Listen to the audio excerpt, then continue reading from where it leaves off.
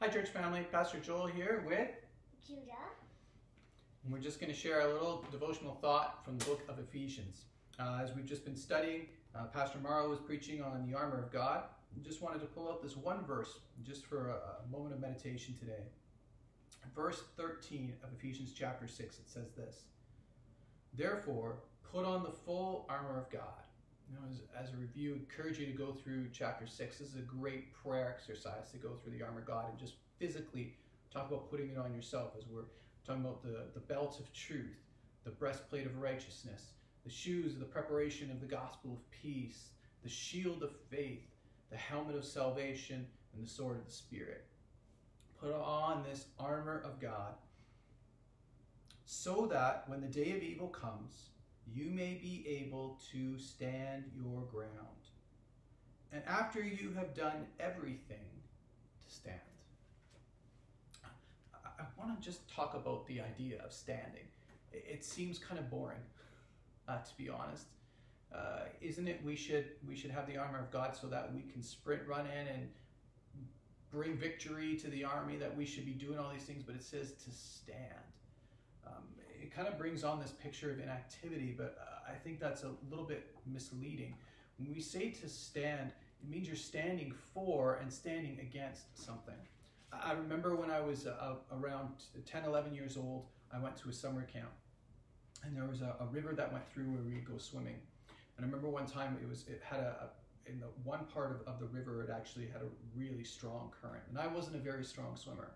And I was trying to go across it. I could barely touch the bottom of the river, and somehow my foot got caught underneath, in between some rocks and some roots from trees.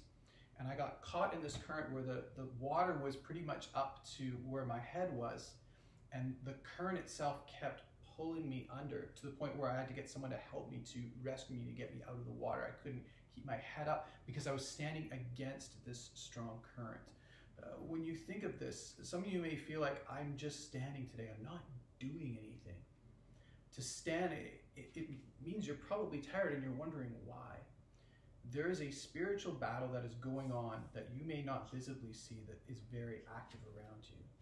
And we need the armor of God, not just to be able to run, but to be able to, as we've been asked and commanded to stand firm in what God has called us to be and to do. Think of it like this: your life today, think of it like a tree that's in the middle of a strong current of a river, where the roots are underneath the ground and it's standing, and the current in the water is pushing around it, but that tree is actually having to push against the current.